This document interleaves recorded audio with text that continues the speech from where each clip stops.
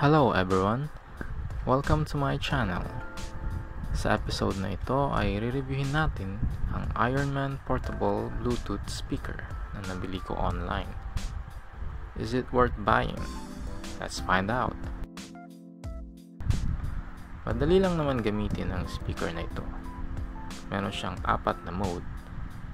Bluetooth mode bilang default mode. Meron siyang auxiliary, FM, at SD card.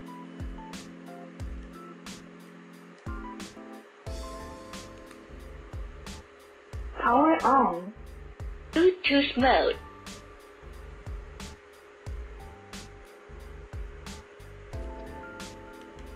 AUX mode. Turner mode. Bluetooth mode. Madali lang siya i-pair kahit sa anong Bluetooth device. Bluetooth device is connected successfully. So far, ang complaint ko lang ay yung annoying recorded voice na sana may option para ma-disable kasi sobrang lakas. Hindi mo rin mahinaan kahit pindutin mo yung volume control. Sound quality is okay naman.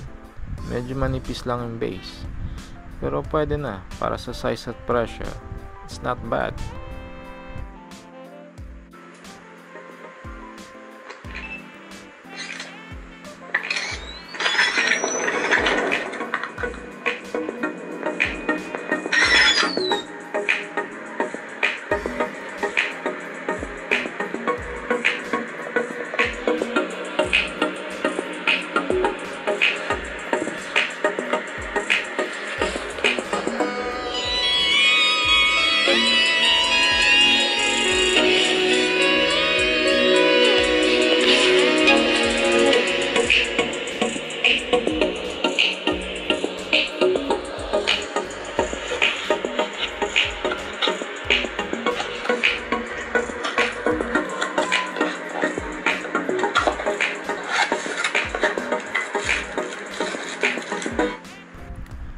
Build quality. Gawa siya sa matigas na plastic. Mukha naman solid pagkakagawa.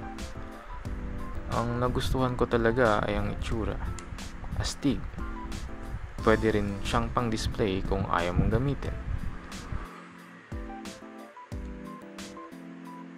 Off. Overall, kung balak niyo bumili, sulit na sulit ito. Lalo na kung fan kayo ni Ironman. Kung nagustuhan mo ang video na to, huwag kalimutang i-click ang like, subscribe button at notification bell para ma-update ka lagi pag may bago tayong video.